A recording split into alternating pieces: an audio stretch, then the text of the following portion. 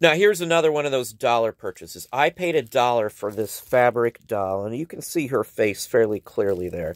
This is basically a cloth doll. It's been coated with something and shaped and then painted. This is probably handmade circa 1920s. It does have a country of origin mark on it, but that's irrelevant to what this is.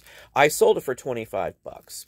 Now, these are those hit or miss items. You put them up and you forget about them.